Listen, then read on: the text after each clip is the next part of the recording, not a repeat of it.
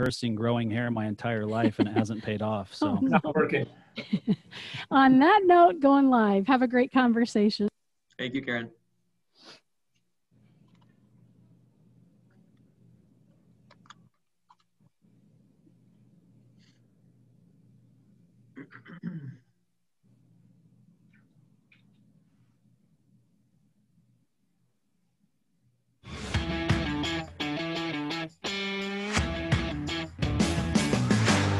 It's time for Tycoons of Small Biz, spotlighting the true backbone of the American economy, the true tycoons of business in America, the owners, founders, and CEOs of small businesses. The show's hosts, Austin Peterson and Landon Mance, are registered representatives of Lincoln Financial Advisors Corporation, a broker-dealer member SIPC, and registered investment advisor. The views expressed by your hosts, Austin and Landon, are not necessarily the views of Lincoln Financial Advisors. Let's lean in as Austin and Landon connect with this week's Tycoons. good afternoon, Tycoons, and welcome to today's episode of Tycoons of Small Biz. I am Austin Peterson. I am joined today by my co-host Landon Mance, as always, and special guest Coby Baker with Maya Holdings and Alderus Mortgage in Las Vegas, Nevada. Coby, thanks for being with us. Thanks for having me, guys.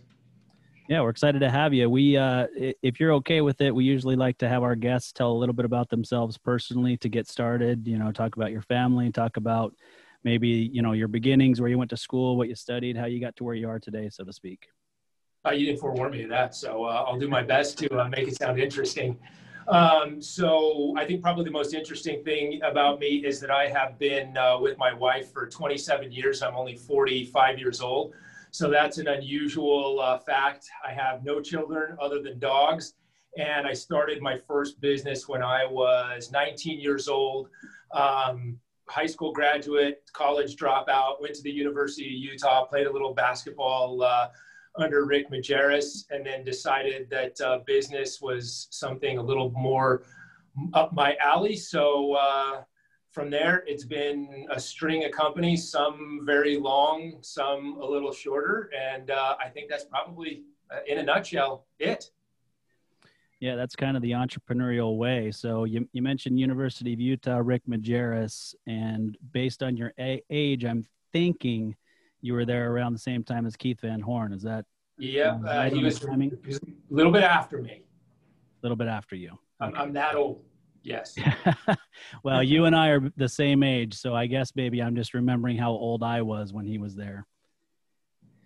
But yeah, no, I'm a family friend, Chris Burgess, that was there after a stop at Duke as well, and so we've got some ties to the University of Utah. My nephew actually plays football at the University of Utah right now. Oh, nice. Great school. A lot of good programs. Salt Lake is a great place to go to school. That's for sure. Yeah, agreed. Great place to spend some time in the outdoors and that sort of thing. So absolutely. Well, let's jump right in and talk a little bit about kind of what brought us together today and the reason that Landon and I wanted to have you on the show. Obviously, your story is an interesting one. And, you know, I think nowadays our conversations tend to talk a lot about what's going on with COVID-19 and kind of just, you know, everything that people are dealing with. And we, of course, want you to touch on that if you'd like to. But, you know, first of all, let's kind of take a step back and give us your philosophy on what you think, you know, business represents in modern society. What's the purpose of business today? Well, I think that that we've gotten a little bit away from the true capitalist roots. Usually in the beginning, I think business was really set to be something to serve the community. At the end of the day, that's how we moved away from the old systems of shells and bartering and things like that into the new system of the monetary systems that we use in today's day and age.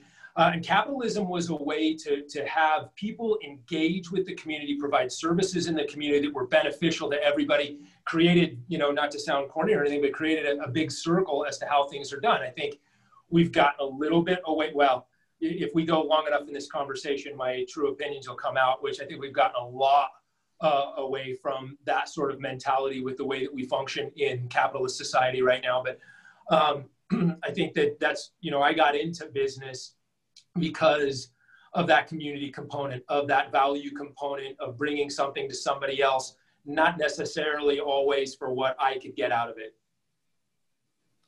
Yeah, and I agree with you. We talk about that a lot where, you know, especially in the media today, I think business owners get a bad rap. We get seen as, you know, greedy people that are just out for ourselves and not really, you know, thinking about the fact that we're providing jobs to many people. We're doing things in the community. We're allowing people to have incomes that then push the economy forward. I mean, there's a lot that is done by being a business owner that we don't get the credit for a lot of times. And I think it's a tough pill to swallow sometimes. Well, Austin, I think a lot of that stems from the way businesses function. If you look at the way media and the way businesses talk about themselves, everything is generally boiled down to a component of how much are we growing, how much are we making.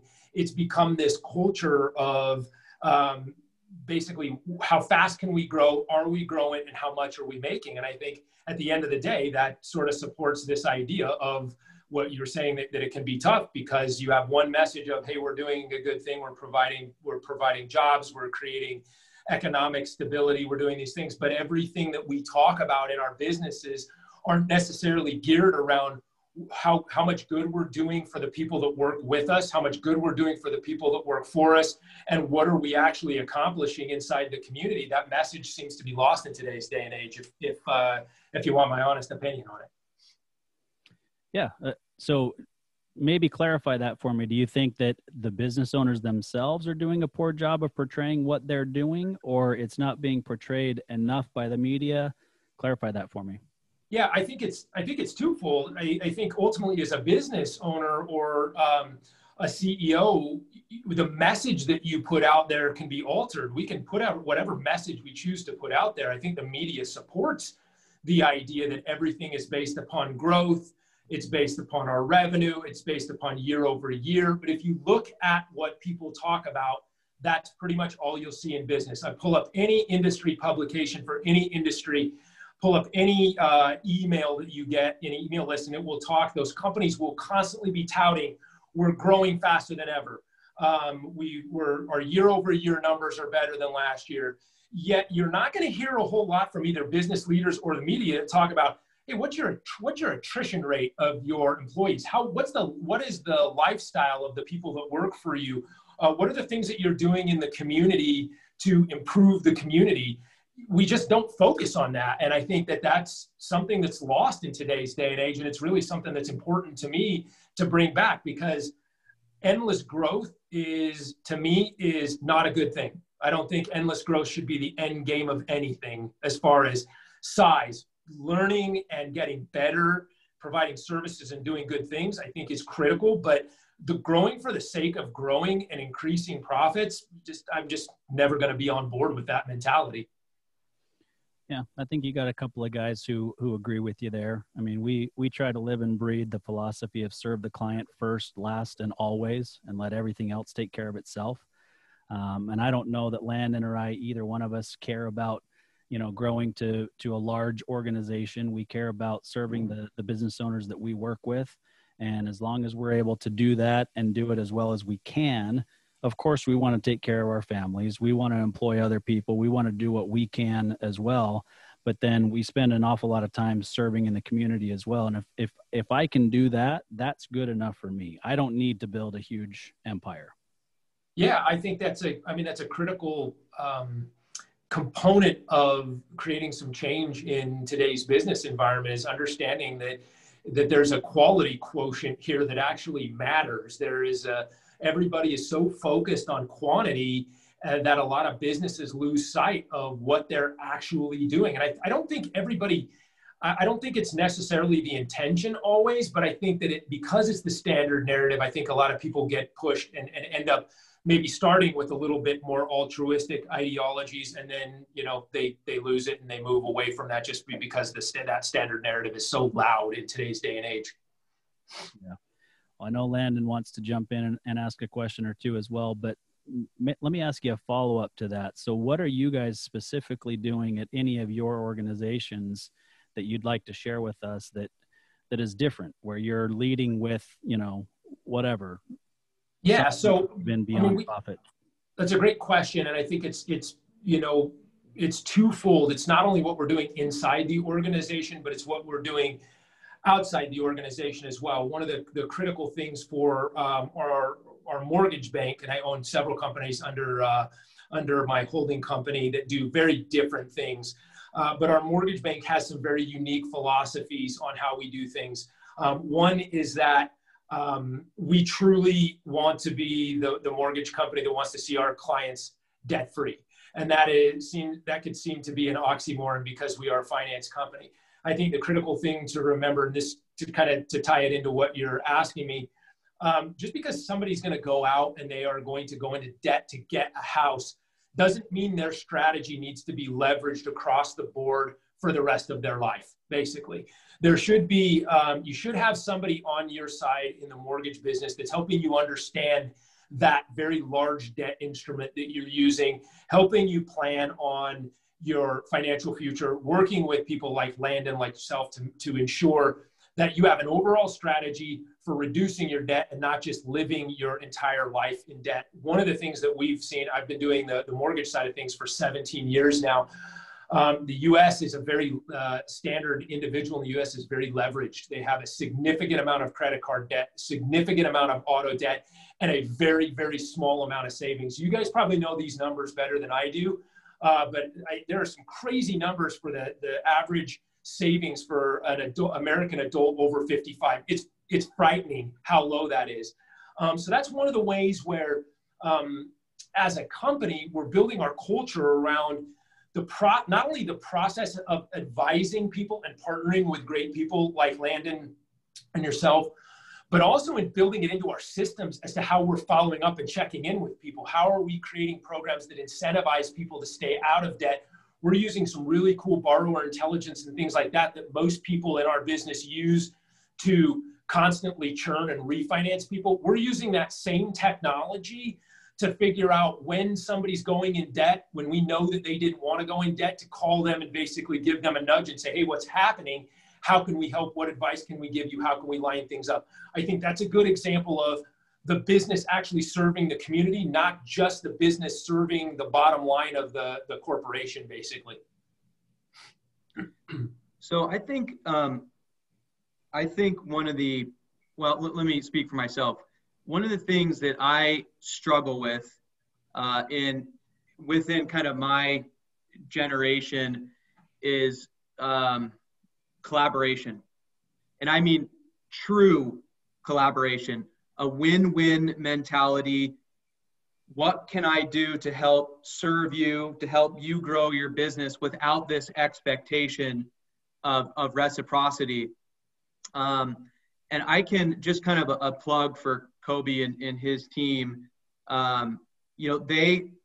are a group that the first time you sit down with them and have a conversation, it takes 20 minutes to know that what they are doing is different, because the feel that you get, the questions that they ask, the conversations that they engage in, it's different. And they want true collaboration, which leads me into my next question for you, Coby. What are you doing? What is your organization doing to involve the next generation of thought leaders, in, kind of your business sector? Yeah. So first of all, thank you, Landon, because we work very hard on, and I want to touch on that subject first. So if I get too far off point, bring me back. I think that's another thing, to tie into what Austin was saying about what is business, what's the purpose of business. Too many people are looking for something in return. If we start to look as a business, what can my business do for your business that's going to add true value to what you're trying to accomplish, which means you do have to be very, very careful. You have to look for alignment because you want to help those you align with.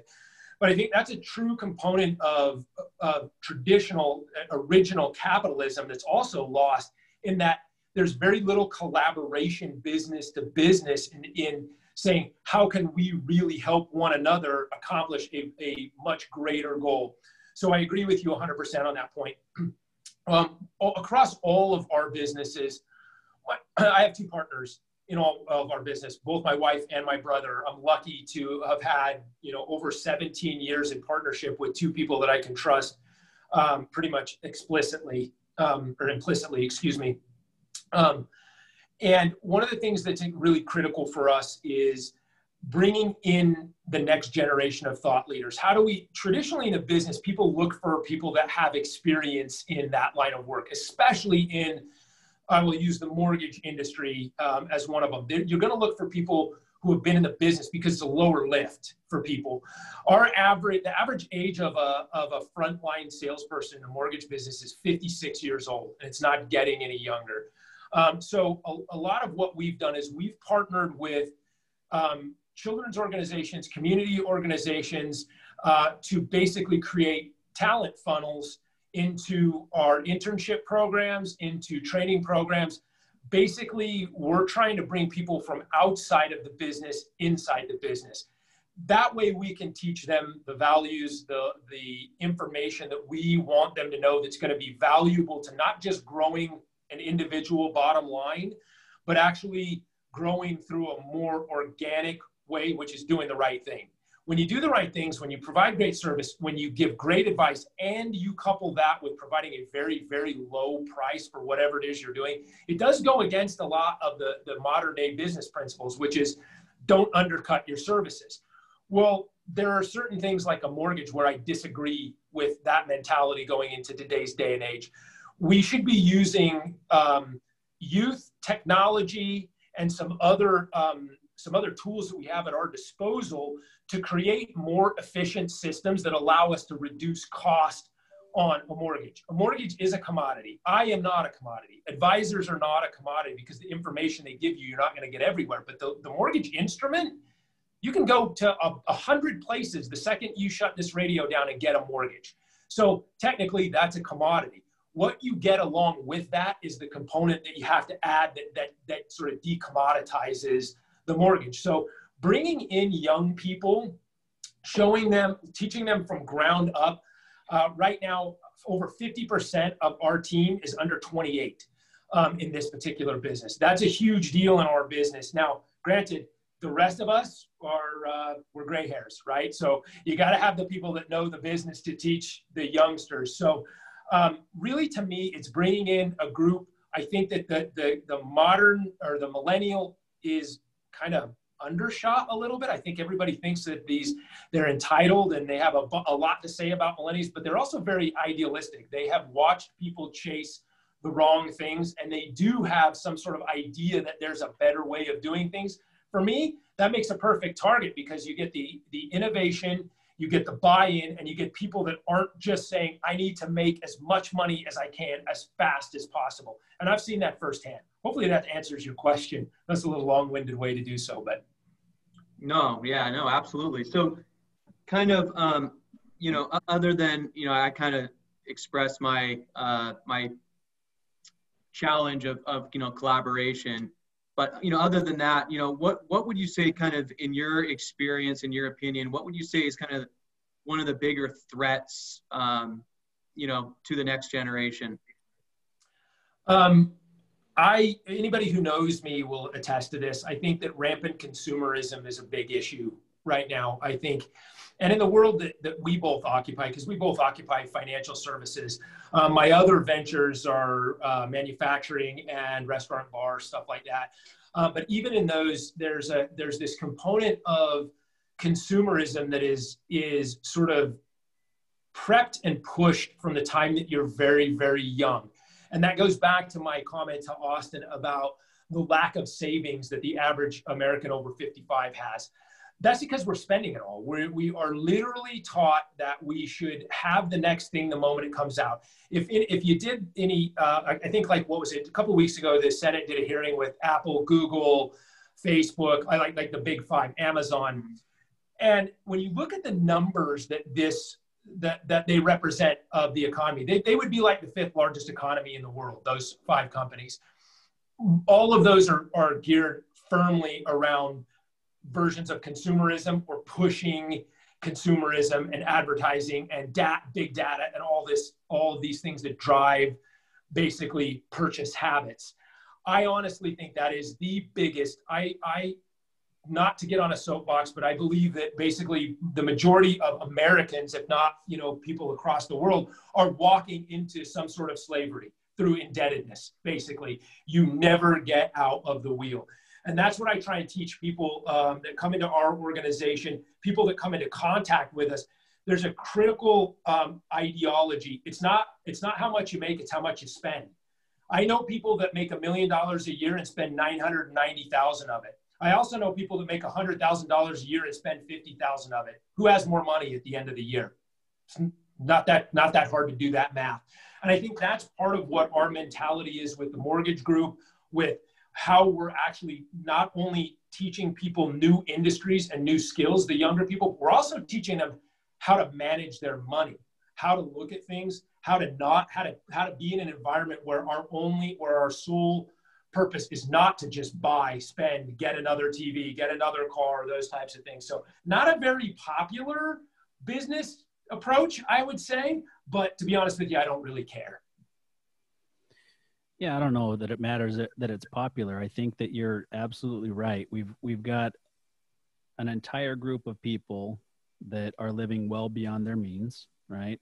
And I don't know the exact number, but I do know that the number that people have saved at age 55 or older, like you said, is less than the average household income for 1 year.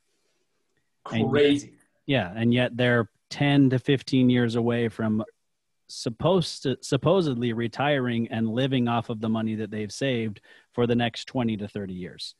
Right. And so it is a big, big issue. And there is this consumerism that's pushed where everybody believes that they have to have the newest thing right away.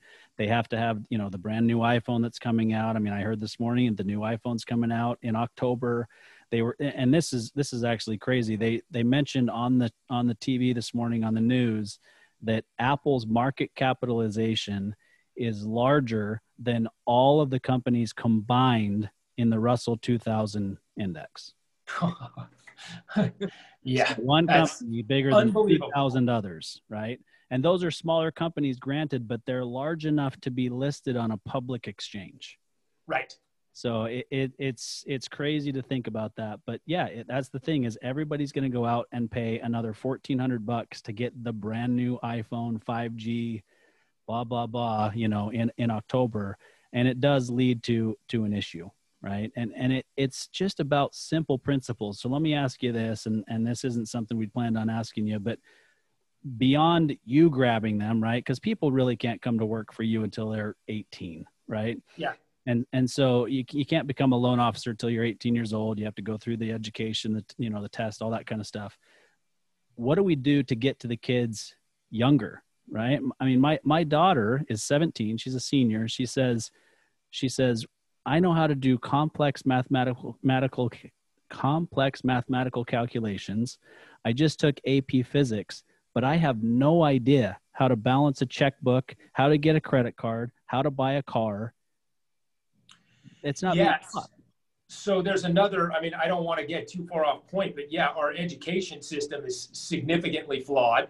Obviously like you said, we don't plan on talking about that, but there's a problem, and I'll tell you one of the things that we do.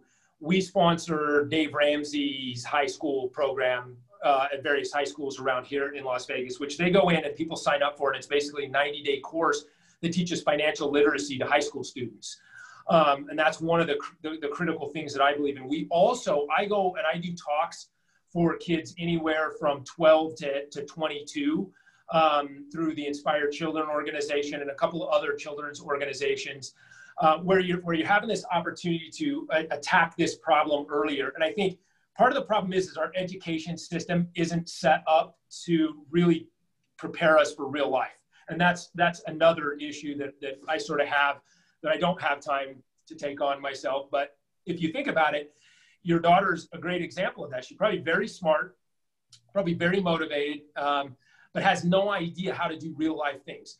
What happens in most colleges, and this, kids get on campus, the first day there's whatever kind of fair there is, and it's sign up for a credit card and get a free t-shirt, and the next thing you know, it's some 18 and a half year old has $2,000 worth of credit card debt because they went out and bought everything. They don't understand how it works, why it works, what it does. They don't understand credit.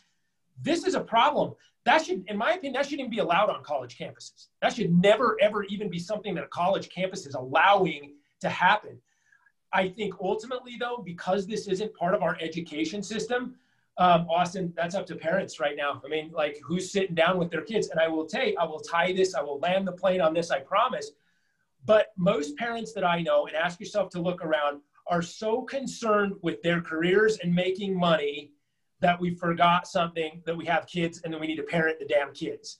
So at the end of the day, everybody's worried about what their future looks like. How much money are they making? Are they in the next biggest house? Do they have the next Range Rover that's coming out? And I really hate to soapbox this, but if you spent less time trying to accumulate all those things and more time actually sitting down with your children and teaching them the things that they need to know, we would break the cycle of this problem. Yet people forget to do that. And if they do it, they don't do it enough. Yeah, agreed. And I would even add to that, unfortunately, most of the parents aren't capable of teaching that stuff to their kids because they don't understand it themselves.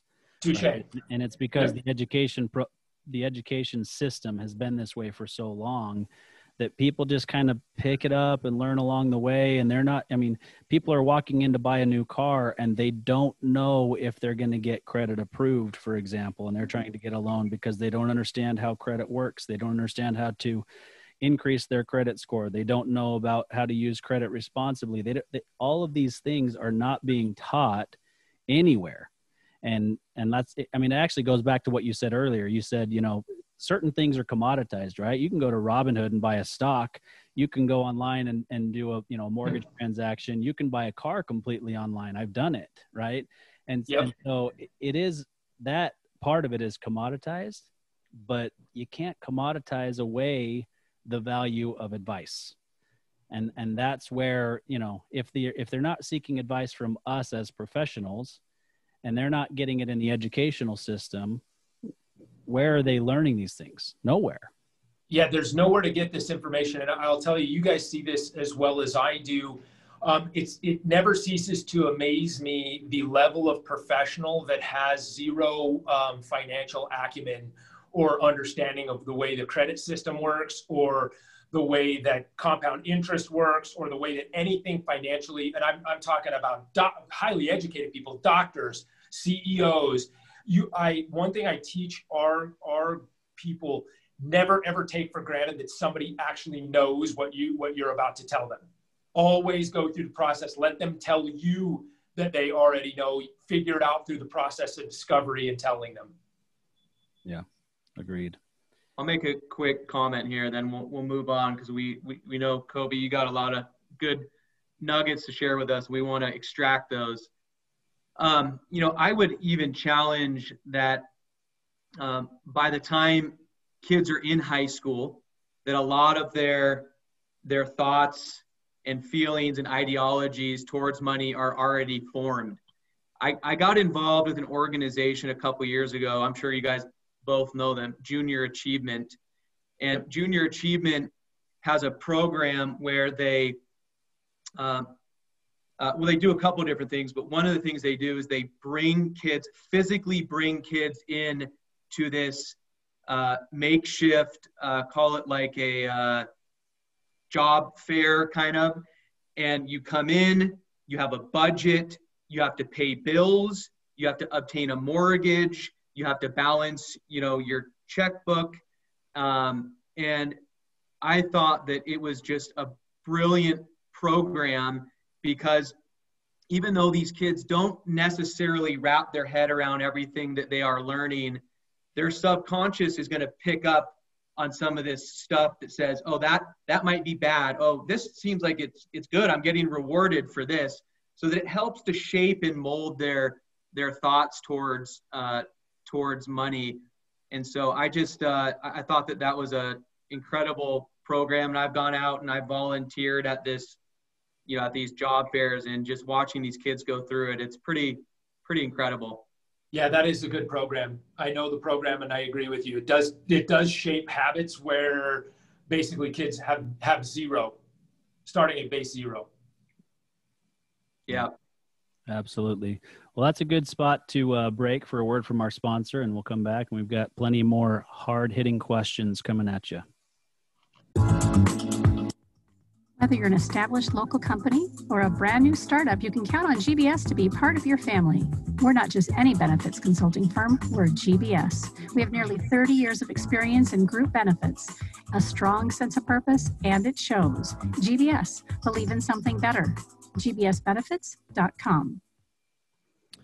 All right, Tycoons, welcome back. We're here with Coby Baker, and we're talking about the importance of personal finance and understanding how to deal with your own personal financial situations, teach your kids the importance of those sorts of things. So hopefully you're learning a few things here from Coby, and you can sense and feel his passion for personal finance. So Coby, we really do appreciate that. So I've got to ask a question. How can a company that loans money say they want their clients to be debt-free? Seems contradictory. That's a great question. So I kind of started down this path on the first segment. We know that in America, you're going to buy a house. And it makes sense to buy a house in America because this ends up being a nest egg. We have constant, steady appreciation. Real estate is a good investment.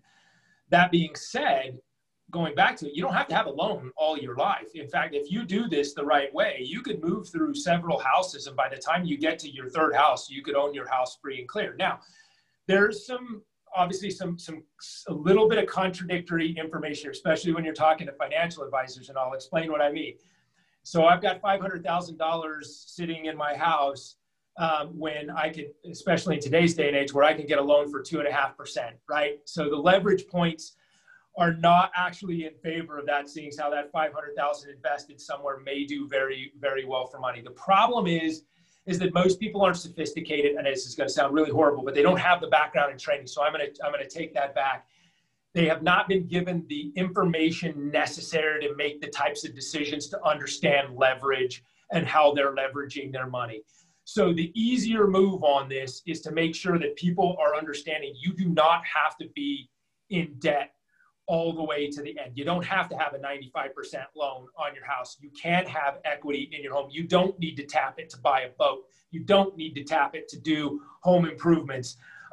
This is what I mean. Ideally, I would think at the end of days, as we grow old, the ideal scenario would be to have money invested and diversified, but also to own your house and to have cash savings and to have money vested in the markets. That is a very intelligent and broad-based way to look at things. So for me, it's getting an understanding of and helping people understand their own risk tolerance, their own level of education and understanding of money and finance, and really putting something together that matches the person. Myself, I do have some house debt, right? I understand how to leverage that debt. I understand that Landon can make me more money than my 2% 30-year fixed rate can make.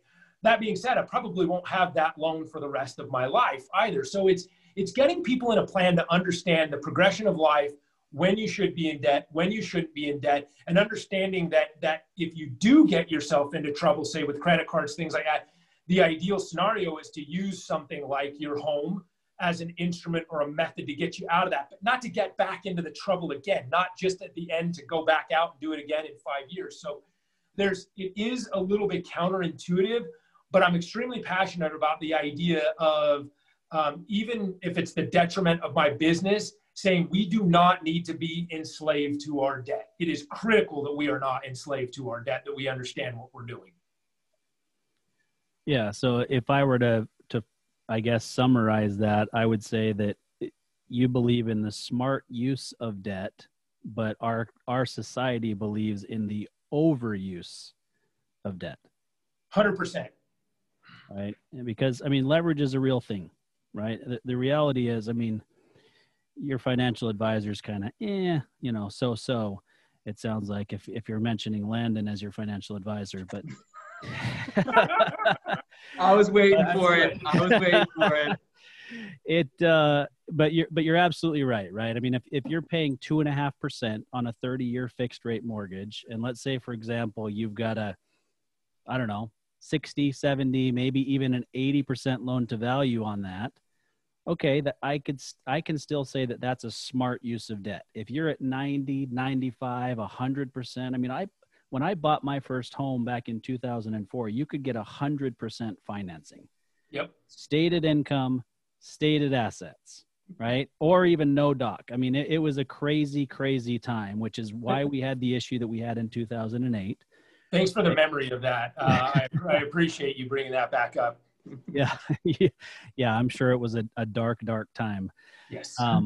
But you know, so many people got into trouble then, you know, I mean, people messed around and collateralized, and really smart people did a crazy, crazy thing, which is really what led us down that. But it came down to, it was too easy to get money, and people didn't understand what they were getting into and just thought, yeah, I can buy a house and I don't need a down payment and I can probably afford that payment. So yeah, let's go for it. Not even understanding whether they truly could. But using leverage, I want to be clear, is a very smart strategy. You just need to use it the right way and understand what you're getting into, and make sure that the percentages are right. Yep, I agree with that 100%. And I think to piggyback and sort of bring that thought to a close, really the thing is you have to have the education to know what leverage makes sense. And that's where we need to be focusing. That ties in with the educating, you know, young people. There is smart use of leverage, especially in things like business. I mean, using leverage in business is critical in being able to reach the people that you want to reach. It's very difficult to do it organically.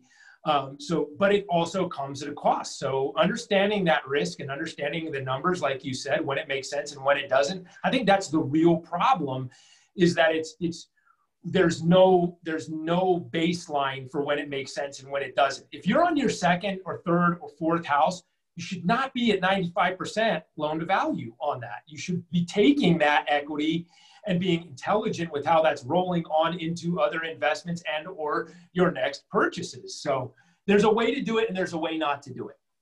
Yep. Yeah, absolutely.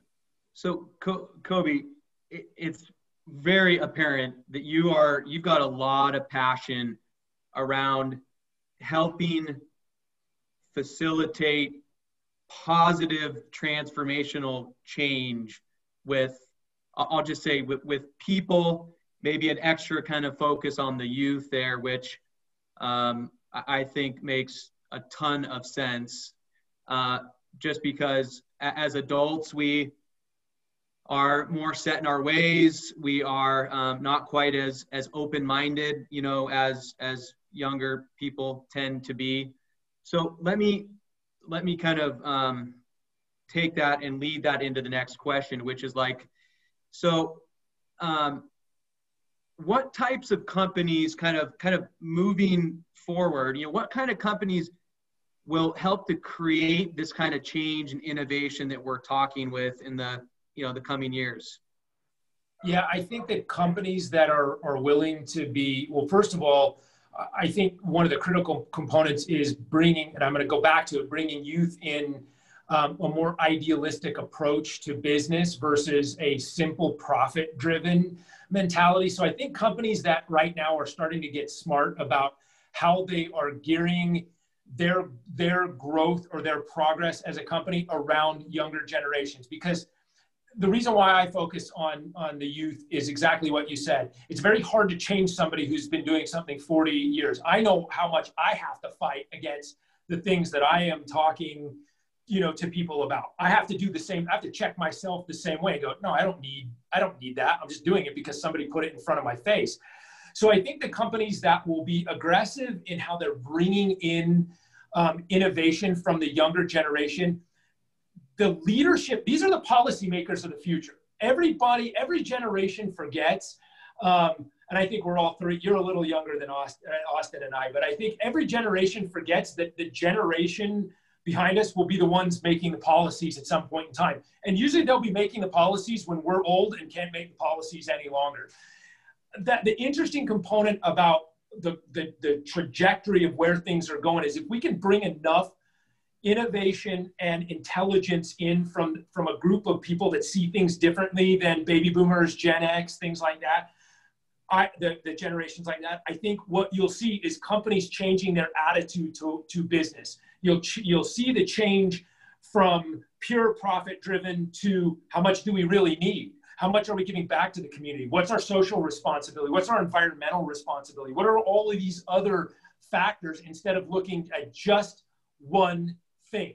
How much money are we making?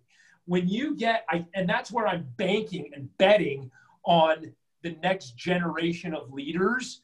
And I think the companies that are aggressively going after at shaping and mentoring that next generation of leaders, bringing them into leadership at very young ages, taking the ideas and not just shunning this philosophy of a world that has a little bit more of an idealistic approach to it.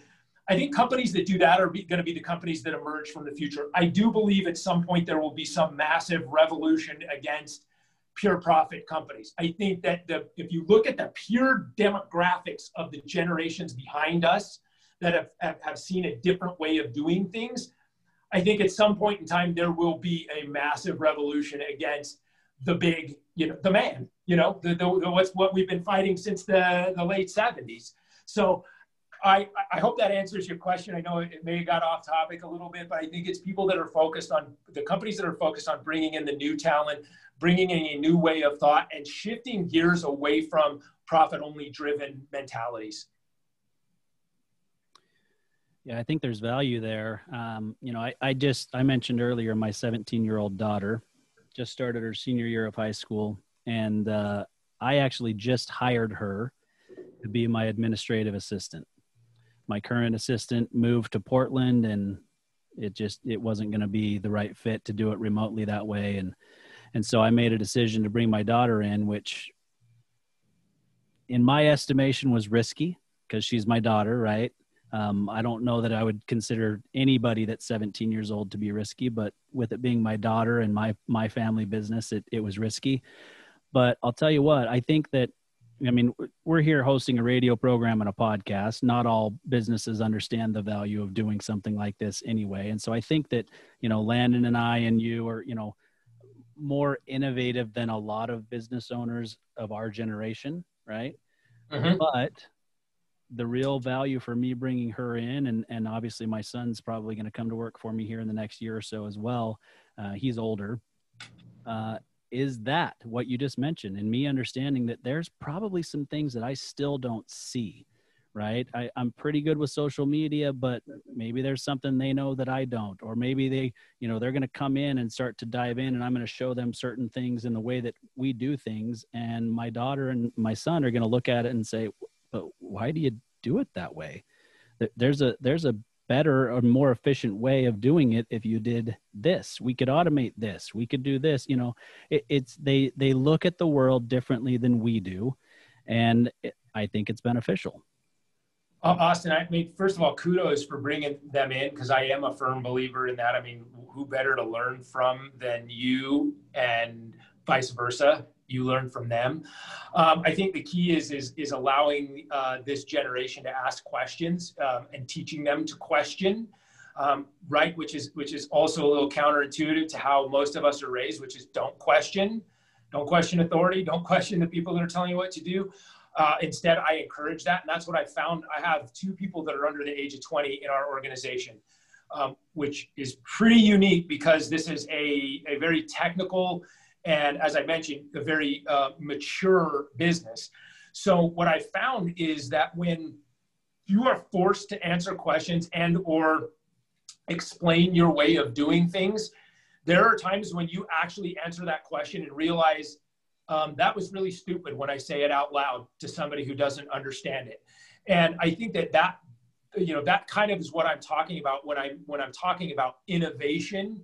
And if you can find the right balance and make sure that your son and your daughter are free to ask questions and question why you do things, you will find that one of 2 things happens. They may have a great idea, like you said, or you may just be explaining it and realize that you're just doing it that way because somebody told you to do it that way, and you just basically are repeating the same thing, which is a problem. We all know that's a problem. Anybody intelligent knows that's a problem. So it inspires you to do some different things. I hired my basically executive assistant is 23, and I did that on purpose. For one, I would have to explain everything that I did, which would make me think about it instead of just randomly going along with every preconceived notion I've ever had or built up in 45 years. But for two, the bright-eyed, bushy-tailness of somebody that's 19, 20, 23 is entirely different from somebody who's got the crap kicked out of them for the last 20 years in the workforce, and they don't know what good is out there. So there's a lot of ways this can be invigorating, and I think it can help businesses if they're open to it, which, you know, to be honest with you, I don't see that a lot of places are. So kudos to you on bringing those guys in. I'm guessing that you're gonna look back on that and think that it was a really great decision, and so are they. Yeah, I sure hope so. Cause you know, family for me is number one anyway. I mean, everything that I do from a business standpoint is for my family. And for me, it's rewarding to hear my 20-year-old son now, who's studying sports journalism at Arizona State, you know, finally admit that what dad does for a living's not got to be the most boring thing in the world. And why would I ever want to do that? Sweet vindication. Yeah. He's now thinking that it's something that would be pretty cool, and maybe I should want to work with dad.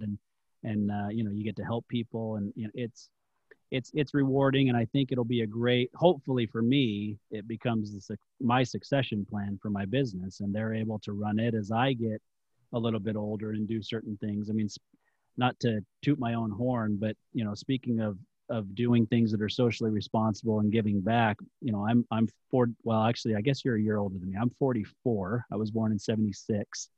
And so by the time I'm 55, my goal is to work 1 out of every 3 years, work 2 out of every 3 years and take 1 year off and go and do something big somewhere. Right. My wife and I both speak French. And so we would love to spend some time in French speaking Africa, you know, digging wells, doing anything that we can to kind of make things better for a lot of people that are underserved. And I can only do that. So this is where, you know, profit still has to be important, right?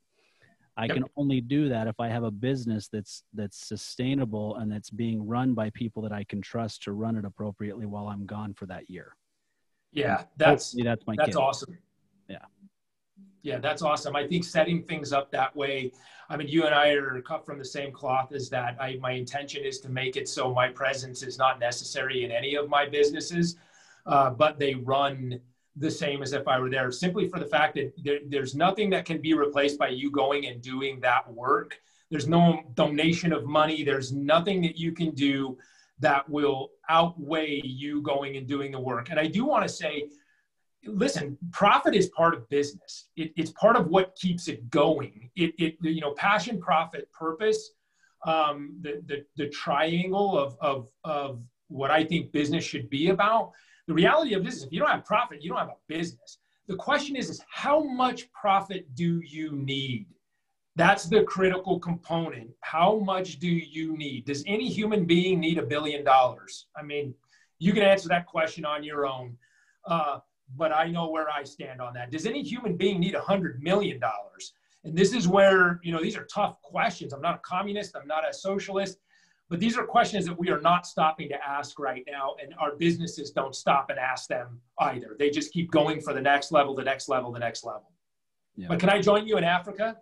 I'm down with that for sure. Yeah. We'll do a trip together. Yeah, I think that would be awesome. Landon will still be, well, I guess he'll be done changing diapers by then, but he'll still be in the thick of raising kids for sure. Yeah, he can't go. Sorry, Landon. That's all right. That's all right. I'll join you guys via Zoom. I can live through your guys' work. Yeah, that's right. Well, yeah, awesome. Go ahead. No, I was actually stopping for you to jump in. Yeah. So this is just going back to just everything that you've kind of shared with us, Coby. I think your approach is really unique. I think it just coincidentally, it aligns very closely with Austin and I's kind of approach to business. But for other people that might be listening to this saying, hey, this all sounds great, but I've kind of been doing my own thing for the last decade, 2 decades, 3 decades, and trying to adapt and make some hard changes. You know, my question is, like, can you give us a couple of examples of specifically what some businesses can do to help facilitate this change in younger folks? I mean, is it more internship programs? Is it mentorships? You know, what are maybe just 1 or 2 things that our listeners can say, hey, I think that's something that I can do. That seems manageable to me. Yeah, I think you've got to have, and it's a great question. It's a challenging question. First of all, I think you have to have something to offer. This interesting thing about this generation is they have great BS meters.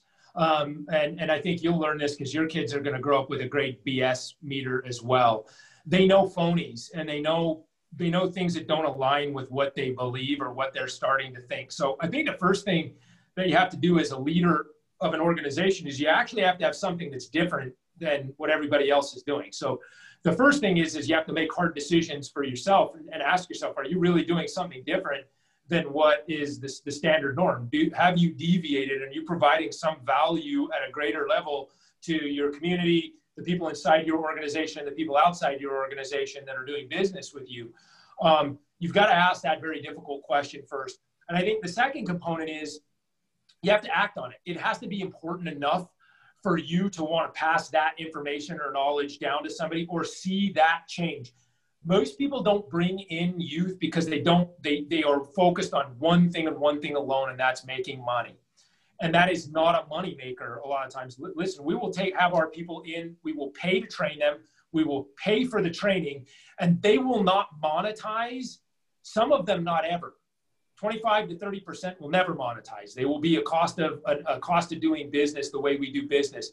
The others might take 6 months or a year until they actually start to contribute to the business you're doing. So this is something you got to really believe in doing. From there, you have to ask yourself, you know, what value does that group of people bring to the business? And you have to be very, very clear and very concise as to what that value is, because that determines, are you going to bring people in on an internship? One of my good friends that owns a manufacturing plant in Cleveland is now traveling the country speaking about his internship program where he's taking, granted, manufacturing is not a sexy industry any longer, right? This is not, 1950. So where he's going into colleges and he's got a whole system set up that really is intended to see which kids are going to take to manufacturing and engineering. And then he's bringing them into the fold via an internship. And he's not only is he training them to come into his organization, but he's training them to go out to other organizations because he can't take all of them. So he's taking the ones that fit best with his scheme, and then he's farming them out to other people in the industry. So he's investing in himself, he's investing in the kids, and he's ultimately investing in his competitors as well. This is not, once again, I'll go back, it's not a super popular way of doing business. Most people slap you around from the old school business. So you really got to be dedicated to it. And from there, you got to decide what kind of impact you can have. Even if it's just going and speaking to kids in your area, if it's sponsoring, like we were talking about, Dave Ramsey programs for financial literacy, if it's going in and talking to the young people about what business could and should look like, if it's taking an internship, taking on an internship program, if it is building a mentor program where you may just talk to a group of kids once every 2 weeks for an hour, you just got to do something. And it ultimately boils down to how important of a move is it to you as a business leader, a community leader, and somebody who's trying to make an impact. Yeah, well said. Well said. I think, in my career, I've been doing this, call it about 10 years. Another thing that's been kind of challenging to me is to find a mentor, because when I hear about, the experts talk about, mentorship, you hear something along the lines of, well, it has to be mutually beneficial.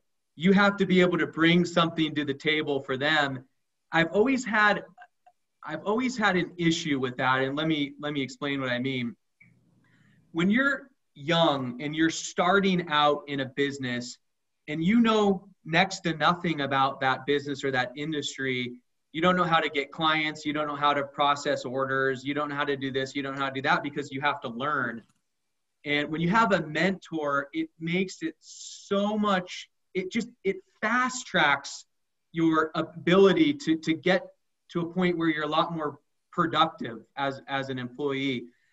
But it doesn't seem like people want to do that, because if there's not something directly in it for them, then it's not something they want to invest their time into. Does that make sense what I'm saying? I'd like to, I'd love to hear your thoughts on that. I think it's a great point. And probably you guys are going to look back on this call and be like, boy, that guy beat the dead horse. But it's because people are too focused on the aspect that's making them money. Mentors are out there. They're tired. They've been ground down. You know what I mean? They've been taught to look at things from a standpoint of what's their gain from it versus the intrinsic gain of actually passing along the information that you may have learned the hard way. These are culture shifts. I mean, these are very difficult culture shifts. And when you start to take away from like why people don't teach other people, because usually they're talking about it taking away from their own livelihood. Well, why is it that we have not set things up to need less so you can give more? I mean, these are really simple problems. They're not easy. And I think that it goes back to that. Why, I looked for business mentors for years. In fact, I was part of groups. I did so much when I was in my 20s and 30s because I started my first business at 19. And ultimately, half of them just fell off. Half of them didn't want to give me the information. So it's like, this is not mentoring. This is a real issue that I think is really pointed towards what's happening now, what business has become, what we have made it in our modern day society. It's just not that productive. It's not that fun. You know what I mean? Call me a fool. It's not that fun to do that. It's more fun when people are enthusiastic and add and can learn and can enrich the business and can enrich your product or your service. It just is far more fulfilling, and it costs money and it takes time. So how do you balance that? You got to get in a position. Public companies can't balance it because they're busy, answering to shareholders and boards. Public or private companies, sometimes you're just busy trying to scrape by. There's a better way to do it. And until we get serious about it, I think probably what's going to happen is we're going to keep grinding on in this, wicked machine that we've built. Yeah. A lot of the work that Austin and I do with business owners is around, business succession planning and helping to shift that mindset to where when you're ultimately looking to get out of your business, whatever that looks like, is that business succession planning is really, and this is a quote from the Exit Planning Institute, a group that I'm kind of involved in, is that it's good business strategy. Because when you're thinking about getting out of your business, you have to look at your business through the lens of a potential buyer, right? So my question for you is, and we're bumping right up against time here, but I think this is a great way to end our conversation. You have made a lot of really great points. You brought up some issues you're clearly really passionate about.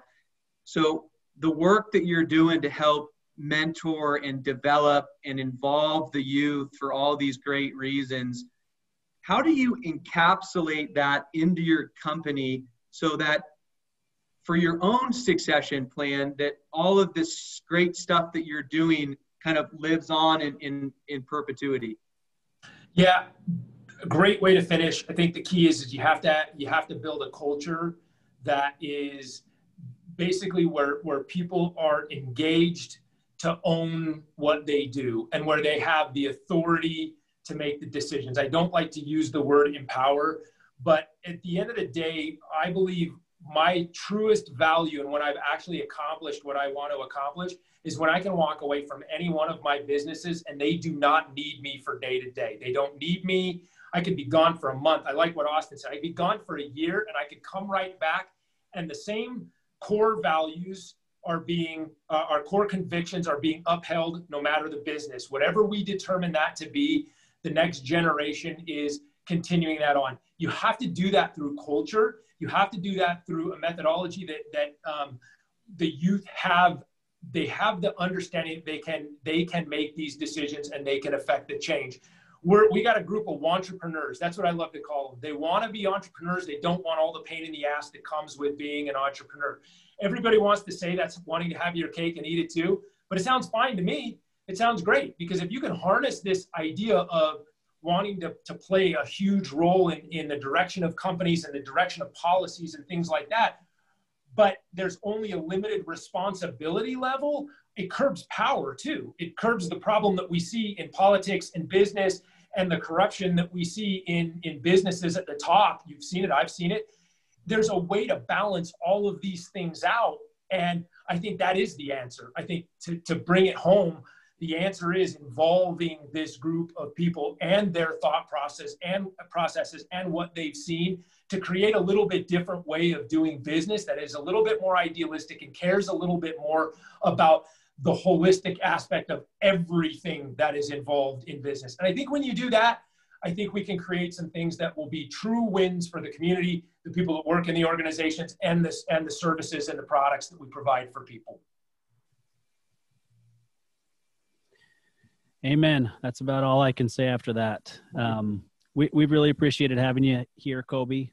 Just wrap up and give us real quick, website, social media, where people can find you. And we really appreciate you being on the show with us.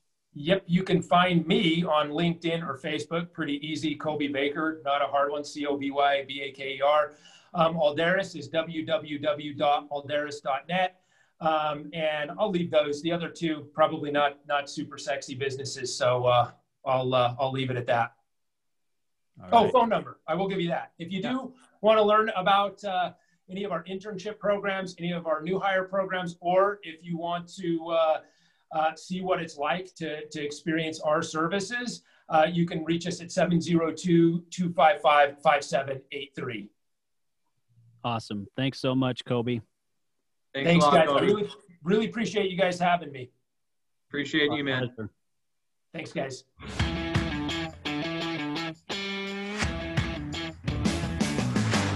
You've been listening to Tycoons of Small Biz, proudly hosted by Austin Peterson and Landon Mance. Austin and Landon are comprehensive financial planning professionals specializing in financial, estate, and succession planning for small business owners. Austin and Landon have offices in Scottsdale, Arizona, and Las Vegas, Nevada, and represent clients in 14 states throughout the country. Join Austin, Landon, and the featured Tycoons live every Tuesday at 1 p.m. right here on Business Radio X and your favorite podcast platform.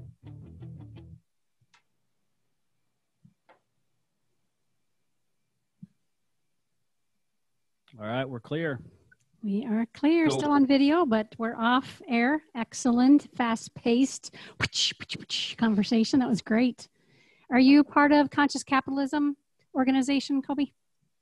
No, but my brother is. Okay, very good. So we are sitting in the studio at the Conscious Capitalism headquarters here in Arizona, and they're one of my sponsors. Oh, that's cool. I've got the Conscious Capitalism credo on the wall, and everything you spoke to speaks volumes, not only to Landon and Austin, but myself and the rest of the team here at Max 6. So well done. Good. Thank you. Let me pop up and take a couple photos real quick, and then we'll let you guys get out of here. Austin, bring it. See if you can bring yourself down. I'm gonna take. Coby, I've got your office calling you right now. Oh, that's funny. I'm gonna do a. Let's see. I wanted to get one of those. Can you guys smile at the camera or at your camera real quick? And I'm still recording and I'll shut it off. So smiling. All right, now the recording's off. That's weird.